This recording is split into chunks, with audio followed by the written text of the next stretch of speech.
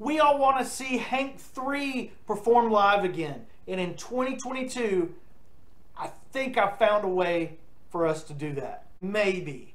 All you need is the price of admission and a wheelbarrow to carry all that cash it's going to cost. We are going to head over to celebritytalentinternational.net and see how much it actually costs for Outlaws to rise again. Maybe. This is Celebrity Talent International, where you, for a fee, can hire a multitude of celebrity entertainers.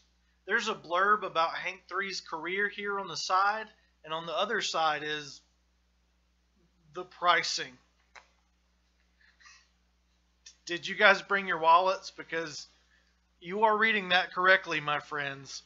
There's a minimum range, which is $25,000 to $40,000, buckaroos, because that's a wide range for a minimum. Let's take a look at the pricing notes, shall we? So it depends on the location of the artist, the location of your event, and how many people need to be transported for your event. Also, the length of the event and if they are signing things at it. With this stuff to be itemized, it does make sense that this is so expensive. It costs musicians to fly somewhere, to bring a band, and all that stuff.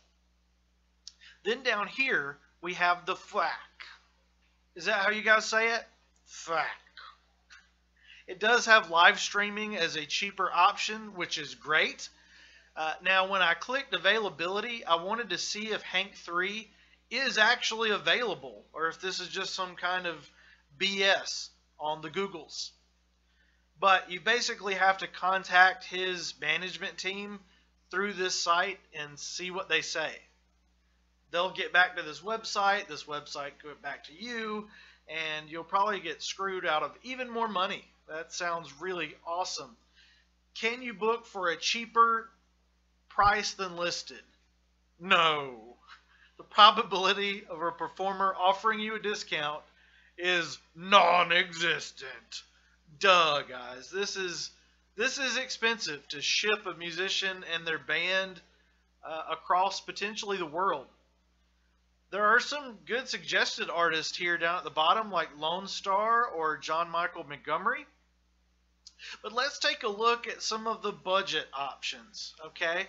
If you want to book a Hank 3 show for $40,000, by all means, let me know what happens. Heck, I'd buy a ticket from you. But right now, I'm more into $20 at the door kind of shows. You know what I'm saying? So we are going to take a look at the budget ranges and see if we can find something that us poor people can afford to do on our shoestring money wrangling. So we got the budget ranges. Okay, the first thing that comes up is a band, a punk rock band called the 68. And they are very punk rock. They're so punk rock, you might be able to snag them up for $2,500. Again, they have the same legal mumbo jumbo as Hank 3 does, but these guys look like they're a little bit more on my level. You know what I'm saying? Wait a minute. Wait. Oh my gosh. Puddle of Mudd? We got to take a look at this. $15,000 to $25,000. You can rent your own Puddle of Mudd. Holy mud. Oh man. This is where my money's going, right here. So I've seen Puddle of Mudd twice. I don't know if that's a good thing or a bad thing. I'll give them this. The first time in the early 2000s, it was great. And the second time, Wes Scantlin was passed out on the stage, and his then child son tried to save the show by playing guitar, but unfortunately he was kind of knocked out of the way by the rest of the band just leaving and the sound being unplugged. It was horrible. I think I might have to ask Wes for a discount because he is the Axl Rose of the modern rock era. You know what I'm saying? I don't know if that's actually I do. That's in the bad way. He's He's Axl Rose in the bad way. God love him. There you have it, guys. For $40,000-ish, you can have Hank 3 play in your backyard.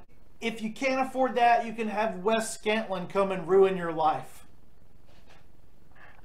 Please like this video and subscribe. All that stuff, yada, yada, yada. This was a lot of fun. And, yeah, maybe this will prevent you guys from asking Ford and the Strange Band to perform Hank 3, Hank Jr., Hank Sr. songs. Just fork over some cash and you can hear the Hank 3 songs. Do it.